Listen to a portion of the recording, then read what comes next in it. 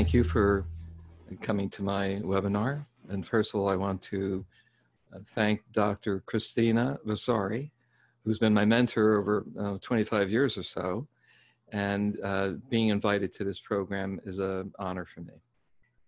I'm going to be joined by my guest today, Mark Glicini, who is a professional lacrosse player.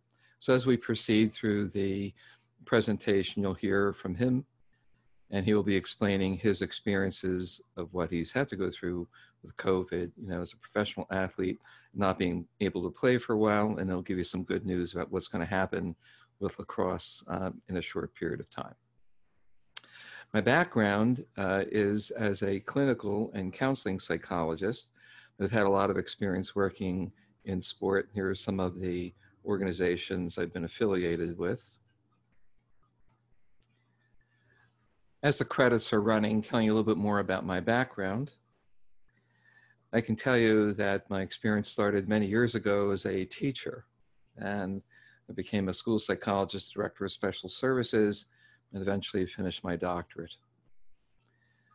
After doing so, I became involved in auto racing. My grandfather raced in the Indianapolis 500 in 1919. And so if you go back to the archives in Indianapolis, you'll see my name. In 1919, my grandfather was a riding mechanic during a race, and there was an accident. My grandfather was seriously injured. The driver was killed. He was a riding mechanic back at those times. There were no rear view mirrors on the car, so he had to tell the driver when to pass. If the car broke down, they fixed it out on the track. I also had an auto accident racing my race car, and that's how I got into sports psychology. I had a concussion and broke my arm, and figured if I was going to race, I could no longer be frightened. Found a way not to be frightened, and that started my career in sports psychology many years ago. I'd like to introduce you to now Mark Glicini. Mark, as you can see, is plays for the Premier Lacrosse League and the National Lacrosse League. He does indoor box lacrosse, I think, out in San Diego. Is that correct, Mark? That is correct, yes. And it's been an honor for me to be here as well. Thank you so much for having me. It's a pleasure and an opportunity to be here. Thank you, Dr. Christina Vasari. And as Dr. Nick talked about his student and mentorship under Dr. Christina Vasari, I feel the same way about Dr. Nick. I'm in my 5th year of professional lacrosse. I work as a certified fitness trainer and nutritionist and a mental performance coach. And it's been such a pleasure to get to know and build a relationship with Dr. Nick for the better part of 2 years. I cherish our relationship. I love our conversations, and I'm sure today's going to be a great one as well. Thank you, Mark. So one of the things I'd like to begin with is because we're talking about the impact that COVID has had on all of us. And in my training in performance psychology, before I became a sports psychologist, it's really about the development of the human condition. So I've done a lot of work in existential and phenomenological psychology, and certainly Viktor Frankl is one of the best to help us understand the human condition. So it's interesting to begin with here is that everything can be taken from us. The last of our human freedoms is what we choose to do. And so it's about choice. It's always about choice. We make thousands of decisions a day, and they're all based upon our choice, most of which are subconscious. So you cannot even think quickly enough to say the words you're going to say when somehow our subconscious mind is influencing us. Those of you who are involved in sports, either as an athlete or as a performance psychologist or a mental coach, know that all of what we're really doing here is trying to stay out of the way of our subconscious mind, because our subconscious mind directs us all the time in performance. And so what Frankl was saying back then, if you know Viktor Frankl, a Jewish psychiatrist in Nazi Germany, and I think it was Auschwitz, I may believe is where he was held, and his Man's Search for Meaning, I would highly, highly recommend. This is my quote about high-level performers: really are not frightened of failure. They continuously rely on faith and their ability to perform optimally in every moment of every day. If we have an opportunity, we'll spend some time talking about faith and differentiate faith from trust. It's an essential process in high-level performance. Those of you may have seen this if you've seen any of my presentations before. So I'm just going to run through this and take a look at what you see. And most of you will probably see a box in the center here. And you may see the box on top of the 4 circles, or you may see the box with Pac-Man-like attributes to the side.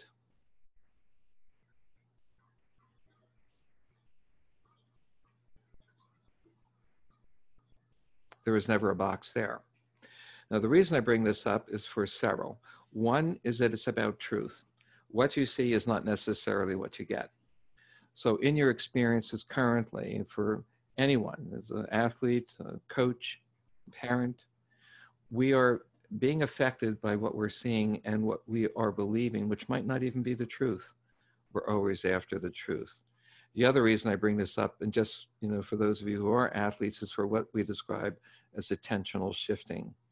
Keep your attention only on that 1/3 circle. Try not to see the square. Now, although I've asked you not to do that, sometimes telling you not to do something may actually influence you. All sports are based upon attentional shifting. Where your attention is at execution makes all the difference. And I can thank Dr. Robert Nidifer, who spoke earlier today on the use of the test of attentional interpersonal style. The phenomenon of attentional shifting is really attributed to Bob's work.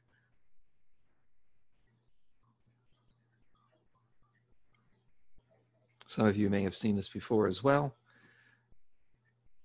What letter does not belong? The reason I'm bringing this up before we start our presentation is to try to help you think differently. All of what I can do is to help you gather information and learn from another perspective. That's what I'm trying to do now.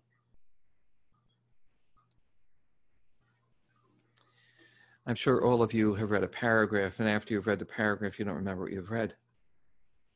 If I said, read a new paragraph and find the 2 most important points in that paragraph, I think you would read it differently. That is, your intention will drive your attention will drive your decision-making, and then your behavior. What are you intending on doing in this webinar? Listening, analyzing, creating, juxtaposing information that you're hearing from me as compared to some of the things you may have learned before. So I'm going to ask you to have an intention. My intention is to give you information and help you kind of gather that information in a way that maybe you can apply it to yourself differently than maybe you have done before. That's at least one of my intentions. Part of my model here is based upon the concept of understanding. You can know something and understand it or not understand it. You can understand something and not believe it or believe it. You can believe things that are not true, believe things that are true. You can either not value the truth or value it, and then the decision is whether or not you're going to apply it.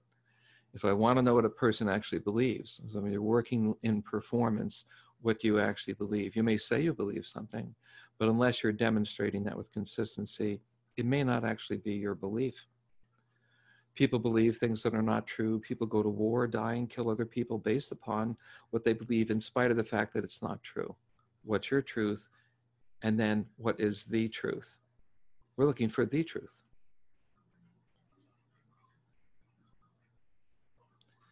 No one speaks to you more than you do. Interesting concept. I don't know if you've ever thought about that. You have about 80,000 thoughts a day. So you can tell already, those of you who are psychologists, this is cognitive behavioral phenomenon, right? So that we're impacted by a number of thoughts on a daily basis, some of which, are constructions by our perceptions. The glass is neither half full nor half empty. The truth about that, most people only think there's 2 examples of that metaphor, but the third one is the truth. There's 4 ounces in an 8-ounce glass, 8 ounces in a 16-ounce glass. Are you working with the truth, or are you working with perceptions?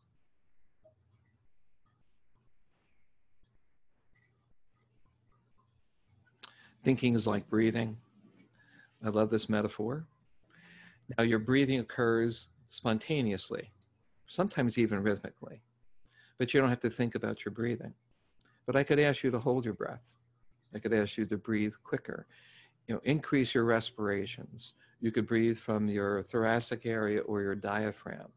So just as you can control your breathing, you can control your thinking. That's essential in performance. It's essential in being able to manage stress. So as we go through this, please become aware of what you're thinking about and seeing whether or not those thoughts are real, accurate, distractions, influences in your performance. I told you not to think about pink elephants. What are you thinking about? So it's interesting that, when we look at how we're going to manage our stress, it's really based upon how we're experiencing it and what we are believing and what we were thinking at the time we were being affected. In the model of the rational mind and emotional mind, there's the wise mind. So those of you who understand the brain anatomy, so rational processing, left hemisphere, more kind of emotional stuff happening on the right hemisphere. But the process in between is how we gather the information and make decisions. So we go back now to where we began before, which is this is all about choice. It's a choice about what you're going to pay attention to and what you're going to ignore. I use that frequently in my hypnotic sessions about being able to eliminate by maintaining attention to what is true and moving away from things that are not true and what may become distractions.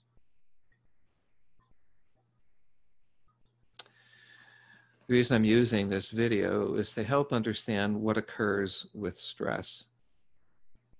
Imagine your mind as a container, and in that container, you're going to pour different color fluids, and those fluids will represent different forms of stress. Blue might represent COVID, red might represent your responsibilities to yourself and to your family, and the stress that's being caused as a result of not being able to go to work or not to go to work from any place else but home. And as all of those things are coming into your mind, into this container, the volume of each of the stressors represents the impact it has, and the color represents the different qualities of stress. And when they all get into your mind, which eventually gets into your brain, it's a morass. Now, if I asked you to pull out the blue from that color right there, it would be hard for you to do so. So that's an example of what's happening. Stress is cumulative and progressive. 1 and 1 does not equal 2. It equals some magnitude of that or some factorial of that. Emotions can be occurring from a spontaneous experience.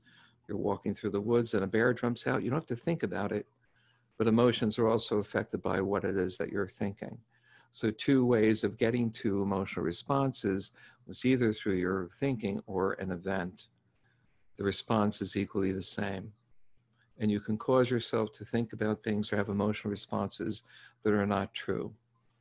So for a moment now, just imagine something that represents a juicy flavor in your mouth, a peach, an apple, a watermelon, a piece of steak. And if you were to imagine that right now, you would start to salivate. Now, because psychologists are weird dudes, we measure the amount of saliva when you imagine a piece of fruit or food in your mouth and measure the amount of saliva when a piece of food is there. And what we find is that they're exactly the same. So we can't always trust what we think or believe. We can't always trust what we feel. And in that example there, the brain is being affected by what it is that we're thinking. So imagine now being bombarded with all the information that you're hearing about COVID, and also all the emotion around not being able to function at your highest level, whether it's training for a sport, playing a sport, you're an athlete in high school or college, or a professional athlete, a coach, a parent. All of those experiences now are being influenced by the mind, which is then going to bring it into our brain. This is Debbie Cruz's work. You've seen this before. And you can see on the left hemisphere, is actually the heat of the brain. This is a PET scan. On the right side of the brain where the emotions will be. So whether you think it or whether you have the experience that starts, it generates across both sides of the hemisphere. It becomes global. And the very first thing that it will do is influence your ability to analyze data. And what it will do for an athlete, it will tense up muscles. In any athletic performance, you have to tense muscles and relax them. When this is occurring, if one of you can turn off your microphone, is a little bit distracting by rustling papers. Thank you. So this will influence performance in an athlete because it will bind up muscle groups. So you need to be able to be coordinated. If that's occurring, agility, speed, strength, and power will be affected merely by the amount of stress that you're having. So during a period of time that you're not training, you need to be able to use processes that will help you influence your brain functioning even when you're not on the field or on the course or in the gym. We're going to look over some requisites of change, and then we'll get into the presentation more specifically. There's only 5 factors, at least I believe, in that change is enhanced by or caused by maturation.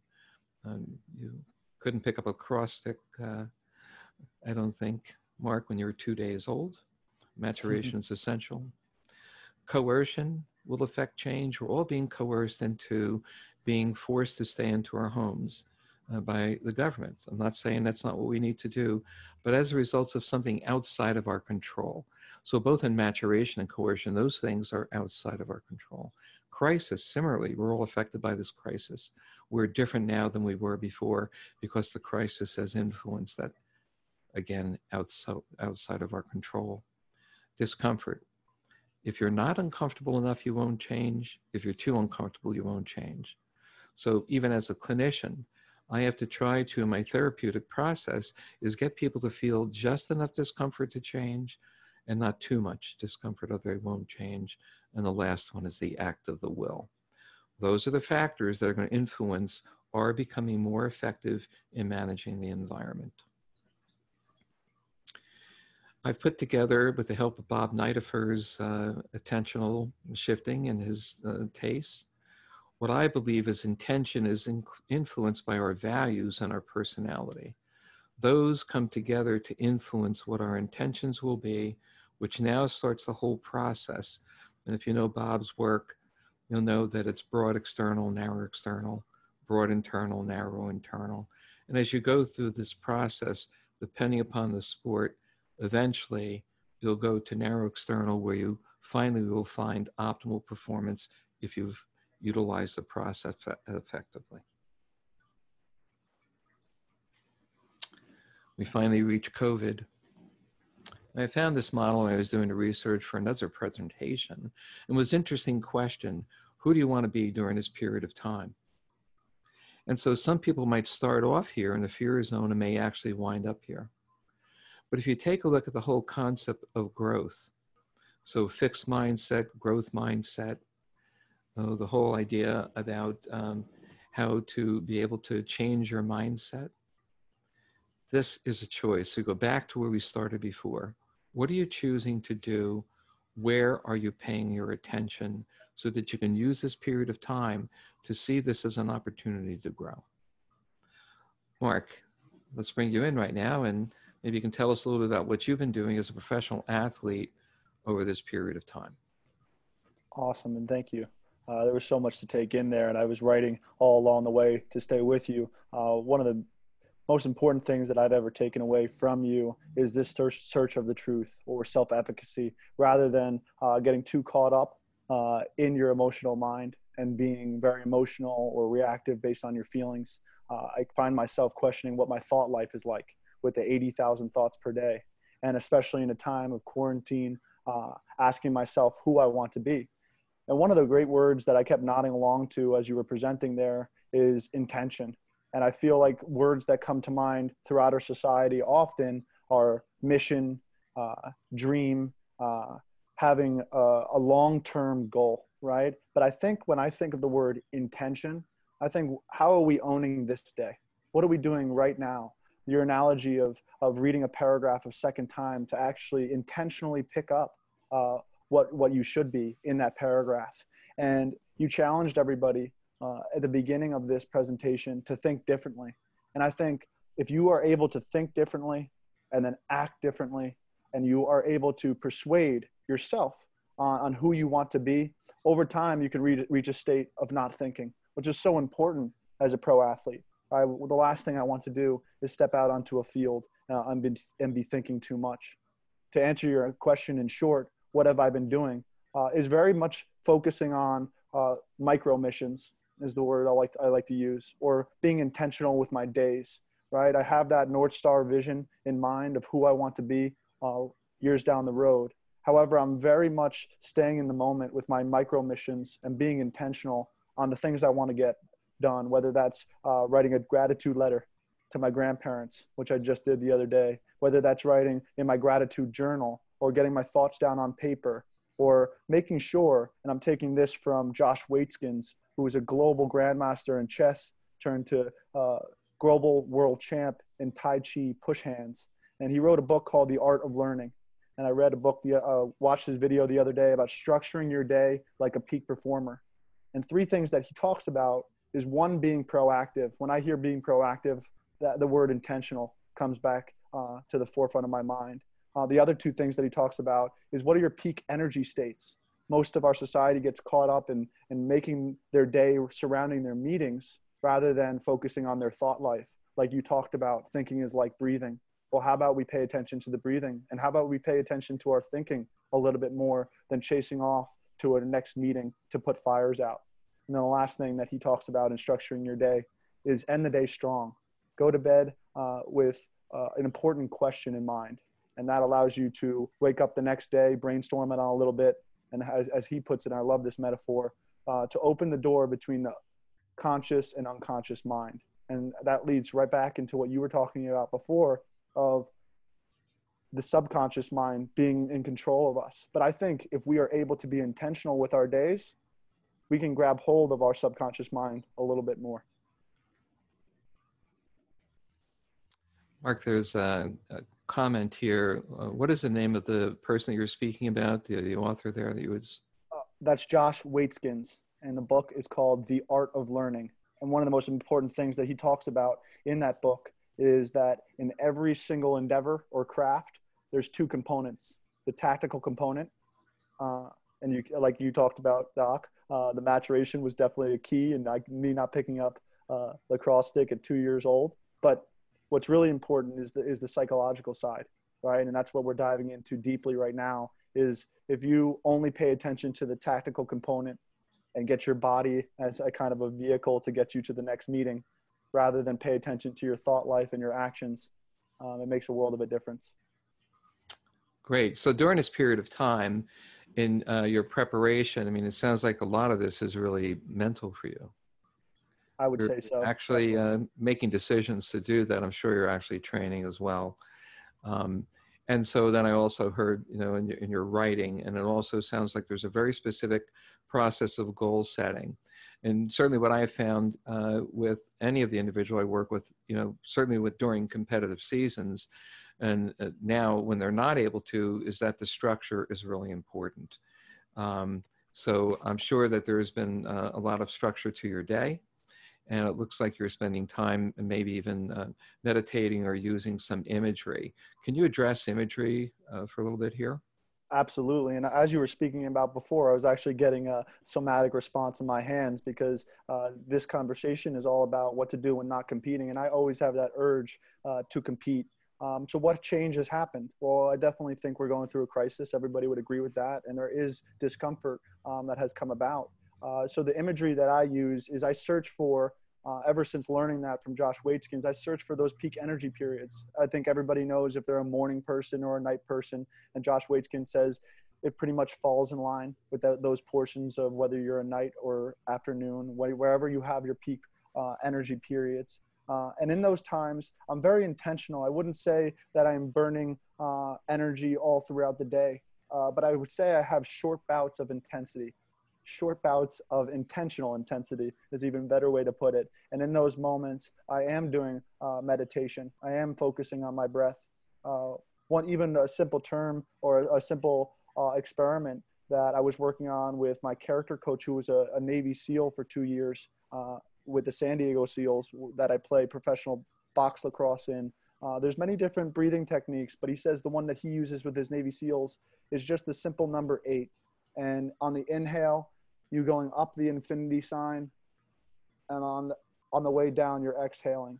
And it's not uncomfortable, but it's just something that I've been adding to my schedule, to my structure, forcing upon a structure into, or else I'm just a plastic bag blowing in the wind. And that's one of the little micro missions that I have every day, is to do that controlled 8 breathing that he's taught to me. You know, as I hear you speaking about this, I mean, you're talking about it with some imagery, right? So as you give some sense of maybe being blown in the wind. I don't know if that was chaff blowing in the wind. You know, that what we're talking about here is we opened up with Viktor Frankl's book, Man's Search for Meaning. And what he found with people were experiencing during the crisis of what was going on during the Holocaust was that there were several factors that really influenced them. And then first one was purpose. What's your purpose now? Is the purpose to get through the day? Is the purpose to use these moments as the opportunity to excel? You know, in my work, I never talk about winning. I always talk about excellence and execution. So if you excel and you execute, and if you're going to win, fine. But to me, it's about those things. So this, to me is an important purpose. So what's your purpose? So he talks about purpose, and he also talks about love. And I always like to bring in the sense of belonging. We'll talk a little bit about that and how it actually affects your immunological system. And so purpose, belonging, and love, and, then there has to be courage. So I'm leading up now into kind of integrating, Dweck's concepts of, the mindset. And she talks about a fixed or growth mindset. And the image that I put up there before was all based upon that concept of your becoming. So I would always recommend, that book, Mindset by Dweck. And then the next book is The Obstacle is the Way, which is an interesting concept. In the book, The Obstacle is the Way is that something's in front of you. It looks like it's thwarting you, but actually it's almost like an attraction. It brings you into the moment by being able to experience something you might not have experienced that way before. So this sounds philosophical. It is. At the core of you, you are becoming who it is you want to become. And in the essence of you, there's a spirit, there's a center, which is the force that moves through you, that guides you. Some of this is subconscious. Those of you who may be gathering more of this information about trying to understand what your essence is during this period of time. And it's not only courage, but it is this energy source that drives you into becoming who you want to be. So there's your being and there's your becoming. And the only way that you become who you want to be is by your doing. What are you doing in order to become the person that you want to be? If we're talking about this as high-level performance, what are you doing during this period of time? Is your mindset fixed, or are you going to use this opportunity to embrace it as a new beginning, to use this opportunity to discover more about who you can become versus who you've been? Mark, do you have anything you'd like to add to that? Yeah, that was just well said. I'm writing everything down that you were talking about: being, becoming, doing. I mean, it's just absolutely critical to be that way. And I think there's one way you can look at it is be, do, have versus have, do, be. And you can be one of those individuals that says, I can't be more until I have more. Or you could visualize yourself of who you want to be first. And then what do athletes do? Oh, they exercise, they recover, they eat well, right? And then on the back end of that is the outcome of what you will have. And that's the most important way of going about it. James Clear, in his book, The Atomic Habits, he talks about the importance of your habit formation, starting with who you want to be. And the reason why that's so important is the probability of the outcome we want increases when we let go of the need to have it. And I love that quote. The probability of the outcome we want increases when we let go of the need to have it. And what that means to me is we need to figure out who we want to be rather than chasing two rabbits of what we want to have, right? Those are ever elusive. But if we work on our processes of becoming, like Dr. Nick just talked about, we know who we are. We know who our being is right now. Being self-aware is very, very important. But then about becoming is knowing who we want to be, having a purpose as to why, and then taking the right steps in order to get to the byproduct that we shouldn't be focusing on at all. If we do the right things and become the right way, we will have what we want as a byproduct. Interesting. As you were talking about kind of letting go of things, right? So letting go is actually a form of control. And most people are not aware of that because we all seem to have this need to be in control. I don't disagree with being in control, but letting go is another way of being in control. Your body maintains homeostasis by letting go of wastes every day. Your mind can do the same thing. Now, you're in charge of your mind, as we talked about decision making and selecting what we're going to be paying attention to. Do you pay attention to letting go of things that are no longer necessary? So if we go back now to this 80,000 thoughts a day, 80,000 thoughts a day. What are you spending your time doing? What's the purpose of having those 80,000 thoughts? Can you minimize them? Can you choose? Can you let go of the ones that are no longer necessary? The only way you can do this effectively, I think, is when you have this goal about who you want to become. And your optimal performance, what does that require? Strength, power, agility, effective decision making. So if you're a performer, if you're a coach, if you're a parent, you've made decisions about what's important to you. It might be an important time now to make a decision about adjusting what those values may be. As you go back to the model of knowing, you saw where those values interrelated with what it is that you believe and finally do.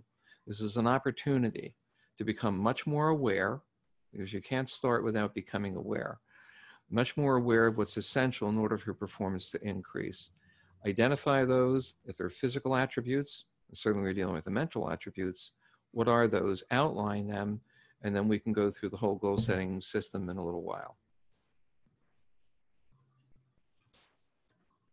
One thing I'll add to that, Dr. Nick, is an actual story from my life in which I was a junior at Yale University, where the next day was our Ivy League championship at Brown. I did have a mental coach in which I went to go speak to, Brian Kane. However, I had a hard time of becoming aware of what was important at that moment. I was trying to think positive, and the further and further I got into trying to think positive, in reading your slide there, see the positive. It's something that I was trying to do. I was caught in between chasing thoughts and trying to control them is how I felt.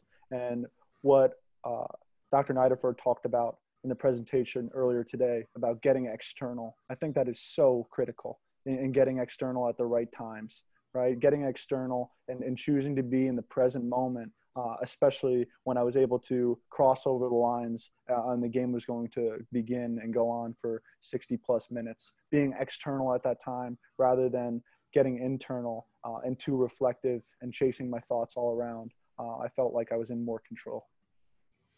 So an interesting note here in the chat. In mindfulness nomenclature, it's sometimes referred to as observing self, our observing self, or notice or noticing self. A question we might ask to get in touch with this self is, if you are noticing your thoughts, who is doing the noticing? Hence, there is a self apart from the thoughts, as our thoughts are not observing our thoughts. This is going to get very deep. Yeah, I would agree. That's very deep. Thank you for that. And I read it, so I'll make sure that everybody brought their attention to it. Thank you, Joe. So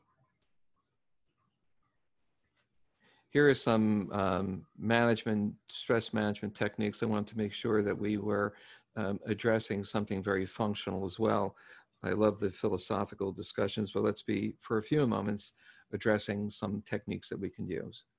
stress is cumulative and progressive, and I kind of try to explain that in that image of the red and blue coming together, and it just kind of becoming a morass, and it becomes more, synergistic.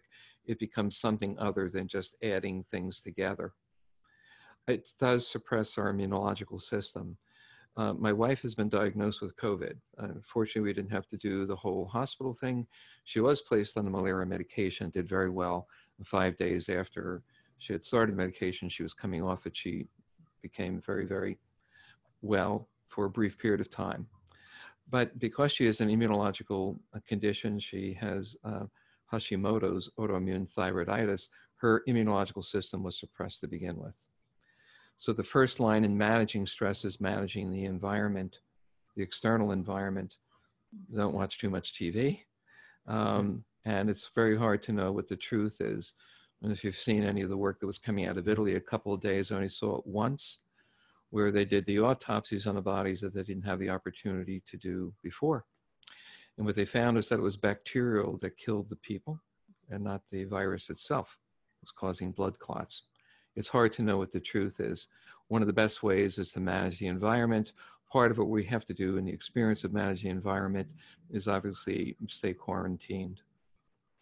Some of the things that we can do internally is by managing what we're thinking about. In the example before, don't think about pink elephants.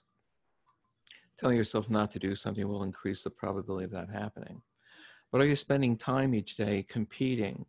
What we'll do with attentional shifting and competing images. So as soon as a negative thought comes up, you can compete with that with an image, and this will manage and reduce some of the amount of thoughts that you have. And I always like to use the metaphor of a remote control. So as soon as the thought comes in, change that thought, let's shift it over, and let's have a pleasant image to compete with that. You can dispute things. Just because you think it doesn't make it true. Just because you believe it doesn't make it true. Just because you feel it doesn't make it true. So restructuring the way in which you think and competing with images with those negative thoughts and using distractions.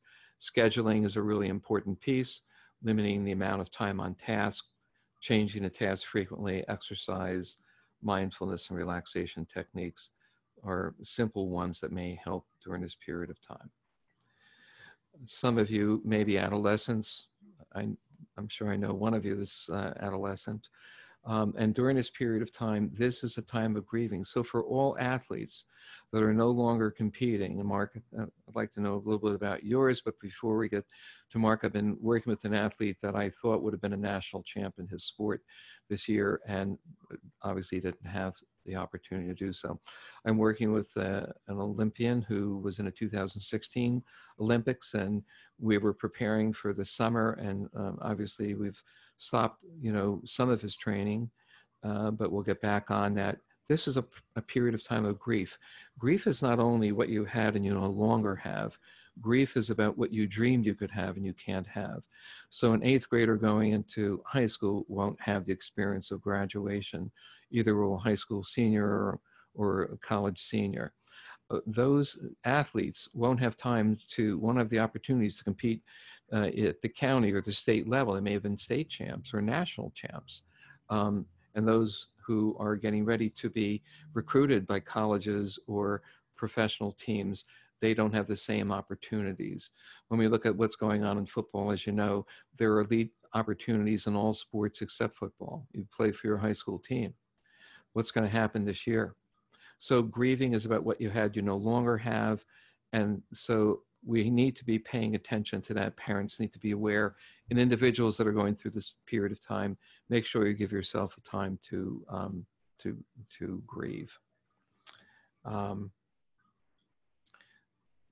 do the next one, Mark, and we'll give you an opportunity to talk about this. One of the things I want to talk about is belonging. So if we just go right down here for now. Belonging is an essential component. Belonging only occurs through understanding. So when I was listening to Nidifer earlier today, and when I was talking a little bit about Frankl, that the only sense of belonging comes through understanding. Understanding and belonging actually modify the impact that stress has on the individual. There's been some great studies that belonging demonstrates higher immunological functioning. You don't have your team. You don't have your friends. You don't have your family around you. Whatever you can do to enhance that. So there's a lot of things that are taking place on social media. So you can have Zoom parties or Zoom pizza parties or Zoom dancing parties, but belonging and understanding are essential pieces. Those of you without your teammates or your friends or your families, do the best you can by reaching out. I would encourage you, not unlike Mark was talking about writing a gratitude letter to one of his grandparents. Writing versus typing is a very different process.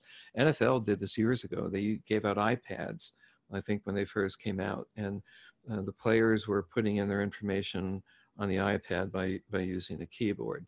They switched shortly after that to pads where you can actually write, because writing does something to the brain that the typing doesn't do. It's a very familiar process to the brain.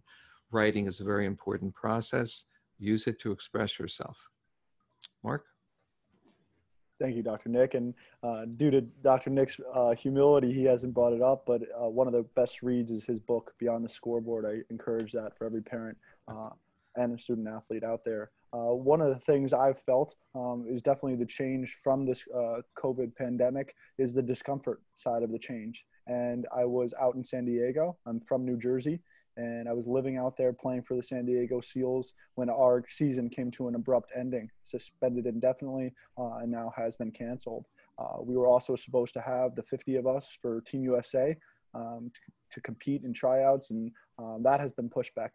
And then third and finally is the summer season, which was supposed to start up on June 1 and has now got pushed back. Thankfully, the Premier Lacrosse League will be live on NBC Sports, on NBC Channel 4 and NBC Sports Gold package from July 25th to August 9th. So that is something to look forward to. That is something that I'm working towards. But there's the discomfort that I'm feeling is not just mental. I think it's all encompassing in the fact that there is periodization with my strength and conditioning, right? I'm prepping my body so that I can hold on throughout the season, get that 2 to 3 weeks of recovery before I pick back up and get ready for the next season, right? So there's 6 months on, 6 months off of indoor box lacrosse and professional lacrosse outdoors. And I think I don't want to say that I'm alone in this, and the fact that there's many people that are having that similar identity crisis and identity crisis of greater degrees. And I think it's very important, like Dr. Nick just talked about, the grieving aspect, is to give yourself closure, right? I know that my indoor box team, we are having Zoom meetings and saying we were on to something. There was momentum there at the back half of our season, but it's very important to give closure. And I like to say there's no conclusions, there's just next chapters. So I'm picking up the pen of my life and getting ready for the next chapter. And that's going to be prepping for July 25th when the Premier Lacrosse League starts back up. For a 2-week championship series on NBC. It's something that I'm definitely looking forward to, but that is not without the discomfort that was caused by this crisis. So it's definitely a change, and it's important, like Dr. Nick talked about, is to have those ways in which you feel grounded in a time, especially where everything feels like the ground is moving underneath your feet.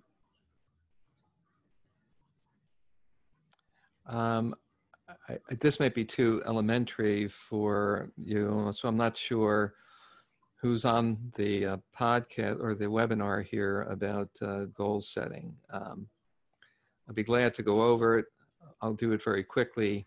If there's any questions, please just let me know.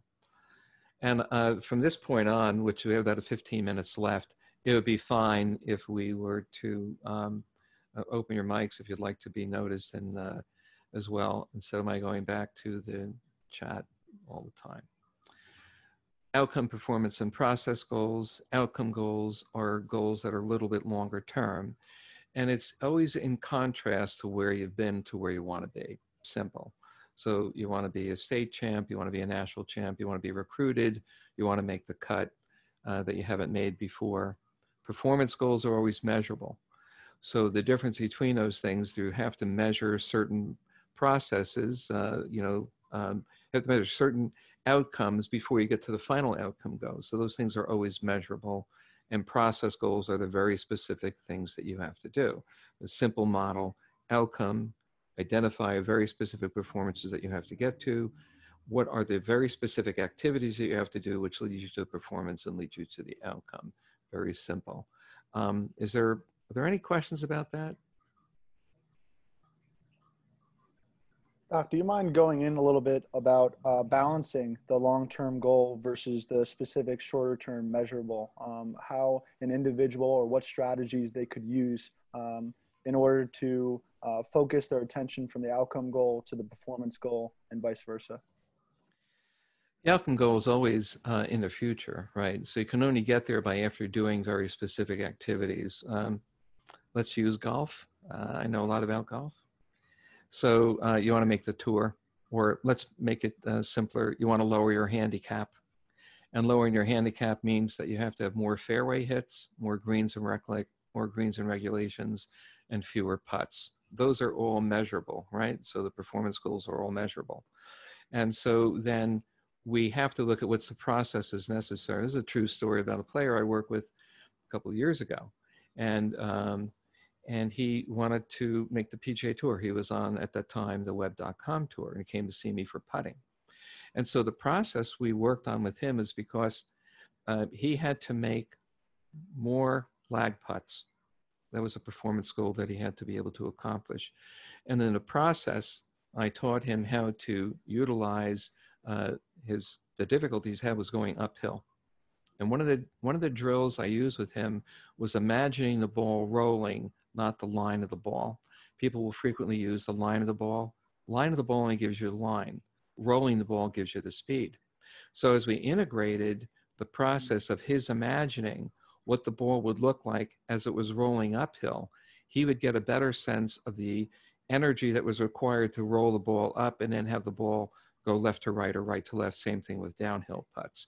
So the process that we worked on here was imagery. That led him to his performance goal of getting a lag putt, able to get into the hole, and an outcome at the end of this. He was #1 in putting on the web.com tour and #1 on up and down that year. So hope that clarifies it, Mark. No, it definitely. Skills, challenge, balance. During this period of time, working on your mental game. And if you know this model, I cannot pronounce his name, Mahali, but Susan Jackson wrote Flow in Sports is a great book, and I'd encourage you to read it.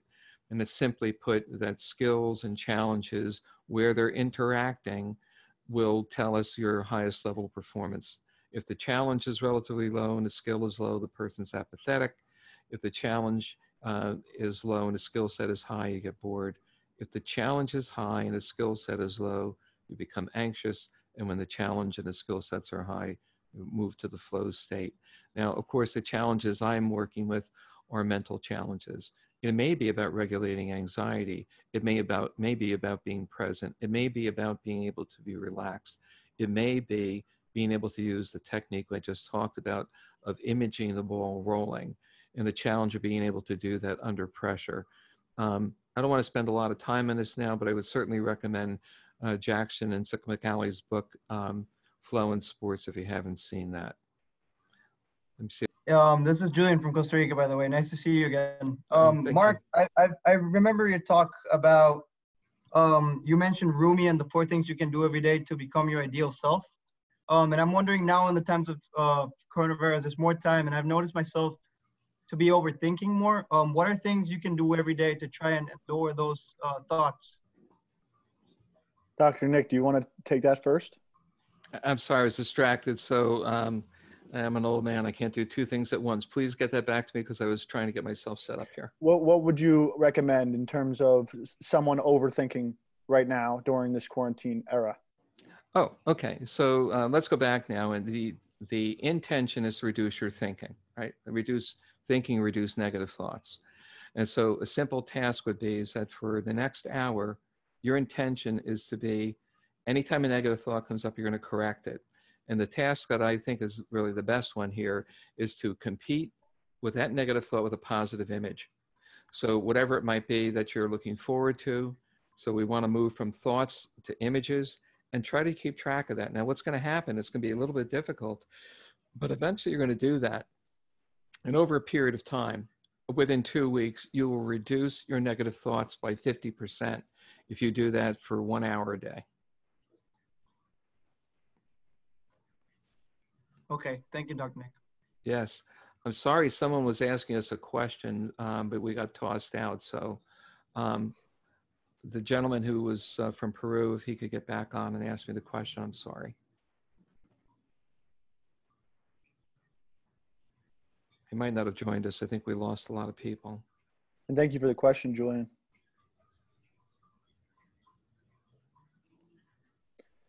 The name of the book was Flow in Sports. Right. Thank you.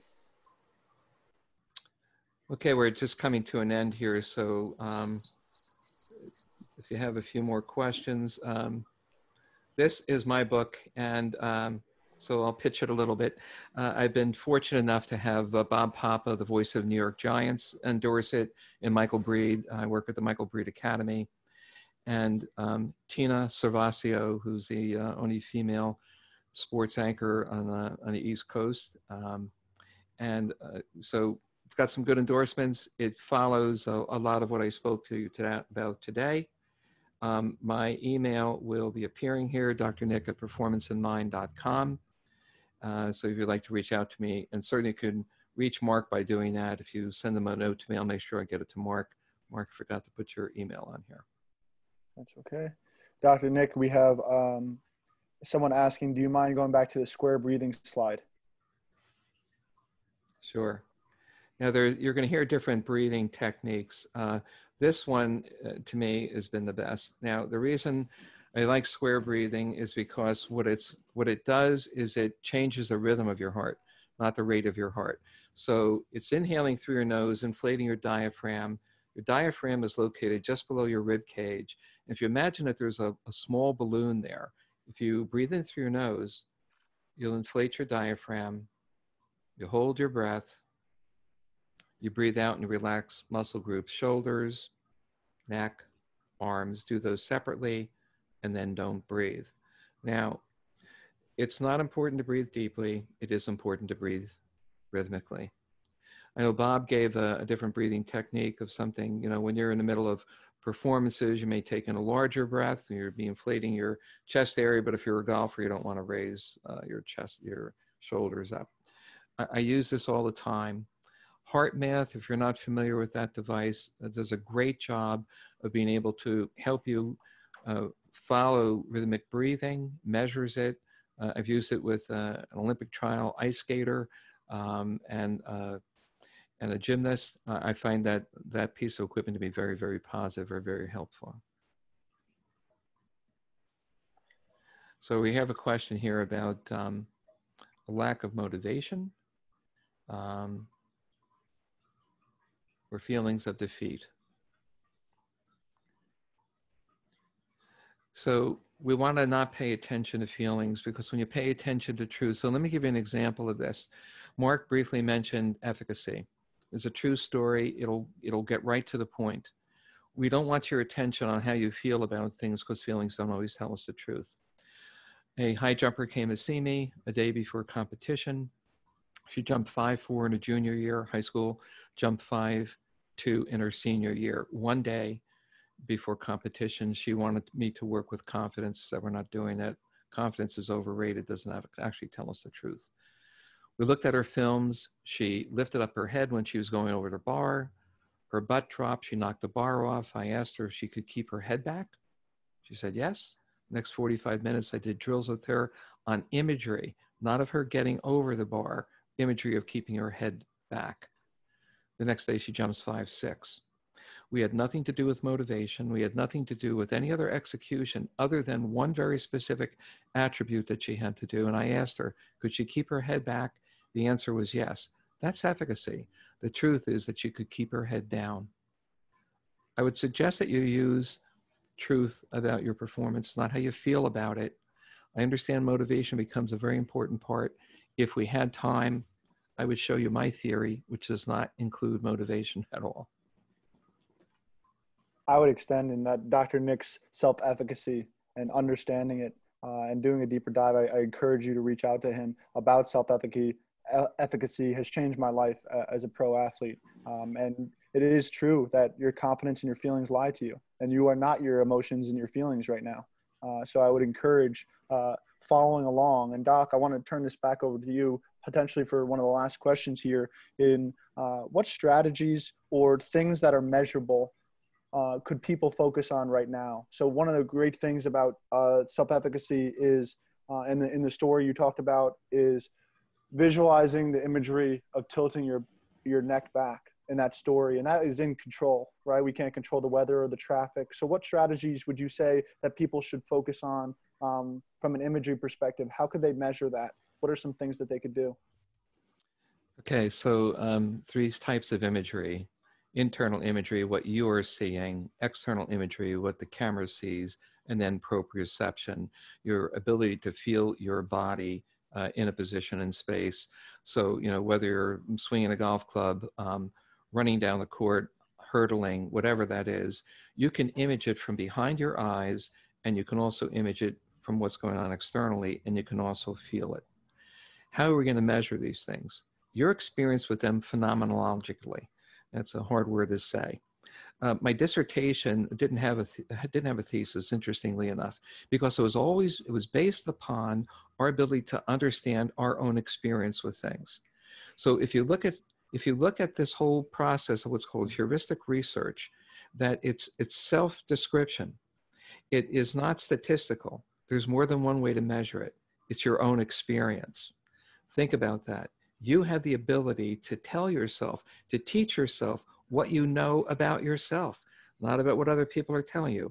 I don't want to get coaches out of a job. They're important in being able to tell us things. But our experience is so important. Let's not miss that. So that's the way I would measure it. It's phenomenological. Use yourself well. Mark Glicini is markglicini@gmail.com. MarkGlicini, gmail.com. Right, Mark? That is correct. Reach out to Mark or myself. We appreciate your time and attention. And Dr. Christina Vasari, I know that you're on here. You know, I think the world of her. She's made a change in my life, not just in my abilities to do sports psychology. Thank you all. Hope we hear from you soon. Thank you, Dr. Nick. I'll be in touch. Thank you. Thank you.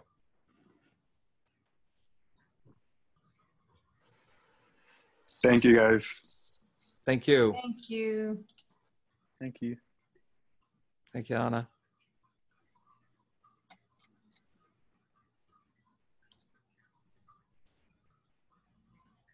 My email is drnick@performanceinmind.com.